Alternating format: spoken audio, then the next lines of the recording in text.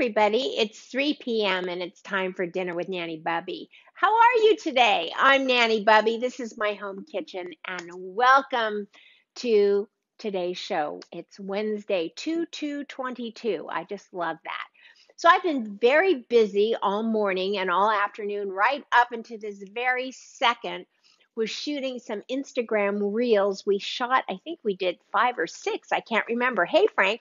How are you? We had a great time working with a wonderfully talented videographer. And I'm really excited to start presenting these reels to you. They'll all be on Instagram.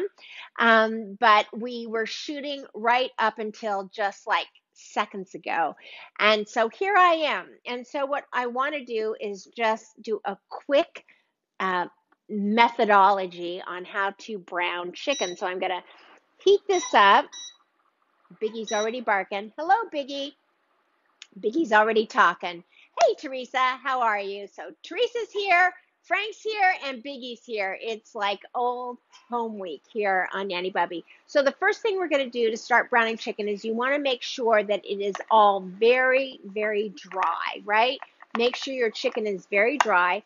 Let's salt the back side. Here we go. Remember, raise your spoon up very high. And let's put some fresh ground pepper. Hey, Judy Woods, nice to see you. So happy we're here. Everybody's finding us. Everybody's tuning in. I was just mentioning at the beginning and the top of the show that we were shooting Instagram reels here from very early this morning. Hey, Sue Rainish. Hey, Berta Phillips. We finished seconds ago before we signed on. Okay, so I'm flipping these back over. Give me a thumbs up if you can see this chicken because I'm having trouble seeing it. I want to make sure that you can see what I'm doing here.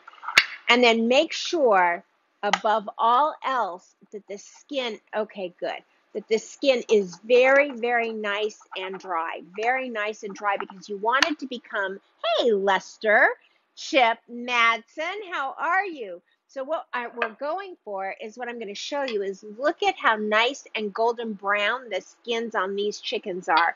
And I'm going to show you an amazing hack for that. So if you're ready, let's salt the back side of this. Right now, the butter and olive oil in this pan are heating up.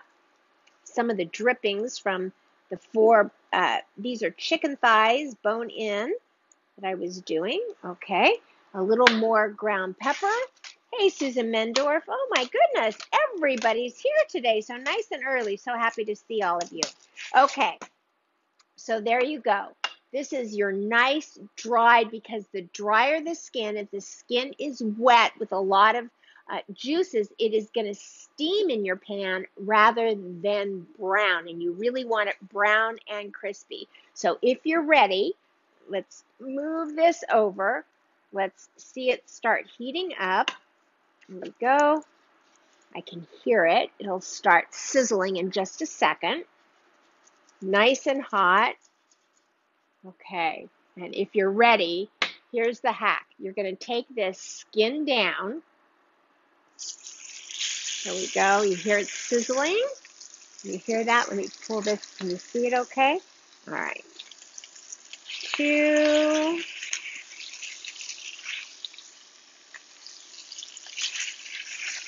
3, 4, and 5. Okay?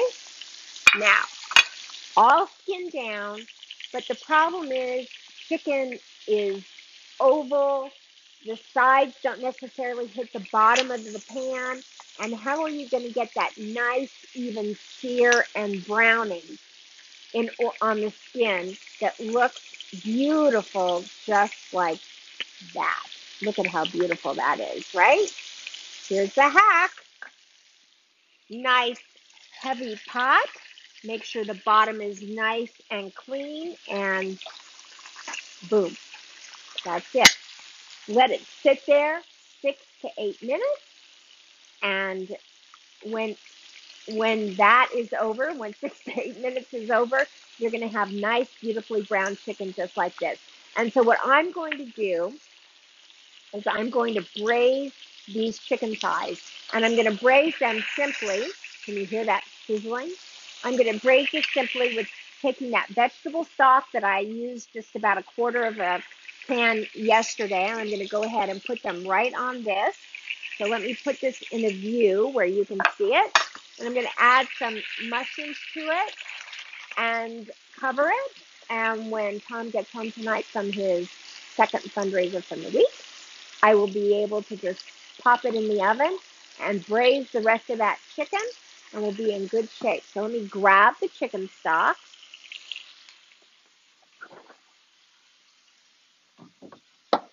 And the mushrooms. And actually, it's vegetable stock. I misspoke. So here we go. Shaking this up. Just going to pour in enough so that it comes halfway up. There we go. And Judy says that is like chicken under the brick. That is exactly what it is, right? That is, but I didn't have a brick today. So this is what I use. I never understood chicken under a brick, but honestly, I do now because it just makes so much sense, right?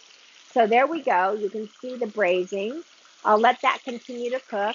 I'm just going to take the mushrooms, beautiful, beautiful sliced baby bellas right here that I love to eat.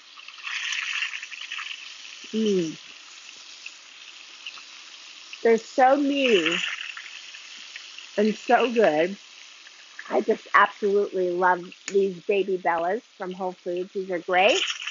Can you hear that sizzling? I'll get down a little closer so the microphone gets it.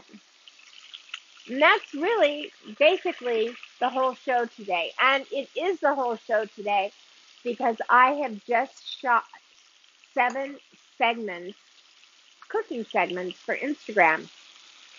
And I thought I would be done around 1 o'clock so that I'd be able to go run to the grocery and get home and get something prepped for all of you today. But this is all I've got. And it was part of the cooking segment from earlier today on Instagram. But, you know, life happens, and I know all of you guys understand that. And so that's how we roll around here. We just keep rolling right into the next show. So let's see how this is actually doing. Let's see how it's browning. All right. So not much yet, right? Definitely not looking. And you know, the key to doing this is to not move these, really.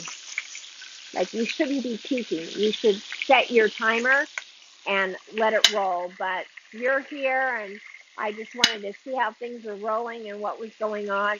So let's talk.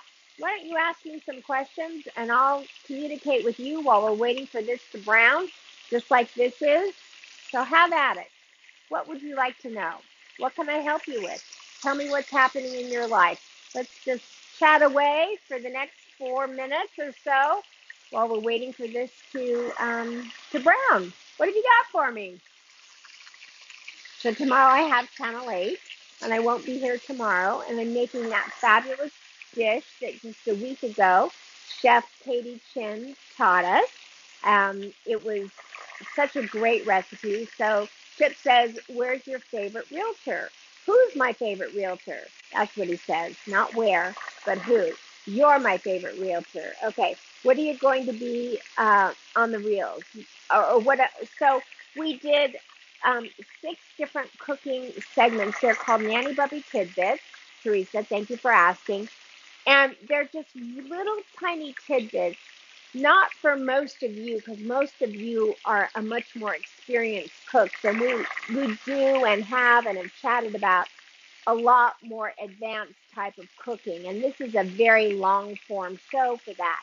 But on Instagram and on TikTok, where there are young people who maybe want to learn to cook, but you know, they're not teaching home ec like they did in our generation. And those young people want to learn how to cook. Their most basic instinct is to learn how to feed themselves and ultimately their children. And a lot of these young people had working mothers or had career mothers, and she was taught to burn her bra and her apron. So a home cooked meal was not necessarily prevalent in their life. And so now, as they are getting older, they crave what they never had, which is a home cooked meal, right? They don't want Uber. They don't want to be in the drive through. But if they don't know the difference between a capital T for tablespoon and a little t for teaspoon, and they're trying to cook from a cookbook, and it says 2 big T salt, or excuse me, 2 little T salt, which is 2 teaspoons, they may think that means a tablespoon and put in 2 tablespoons of salt, and then poof, the meal is too salty, and they say, I don't know how to cook. Anything I make never turns out right, even when I'm following the recipe. But the key is they're not following the recipe. So, based on that, we are just doing these little tidbits. Like today, I did how many dishcloths do you use when you cook? I use 3. One for the counter, right here. One for my hands, and another, which just dropped on my toes, a dishcloth. So when I'm washing and drying dishes because I'm cooking and cooking for a party and there's lots of dishes and things to do, I always use one dishcloth just for the dishes. Or if I rinse a knife and I've got to dry the knife and keep going. So that's one. The other is just for my hands. And I always use the colored one for my hands. And the reason why is that, let's say I touched raw chicken and I just need to get the moist off my hands. Well, if I can use this dishcloth for my hands, or if I've got oil or butter on my hands, but if I also use this to dry the dishes or a knife, I'm getting bacteria all over the chicken, right? Or all over whatever it is I'm making or the dishes. So one for the hands, one for the dishes, and the other one to constantly wipe down the countertop, right? So that was just one reel that we did today. The other was how to measure butter. So see, this is all wet right here. So I'm always use this, the bar dishcloth to wipe it. Okay, so we check this. Berta says, I have a great glass top stove. What skillet would you recommend for use on a glass top? Well, is your glass top, Berta, is it induction? Is it an induction um, stove? And if and glass top, I think, is induction. And would that be the case? So let me know, and I'll answer your question. La Crusade works on an induction, so you're good there. Let's see how this looks. Ah, there we go. Look at that. Look at how nice. Whoop. There we go. Look how nice and brown that is. Do you see that? Do you see that? There we go. So I am going to take these and just turn them over.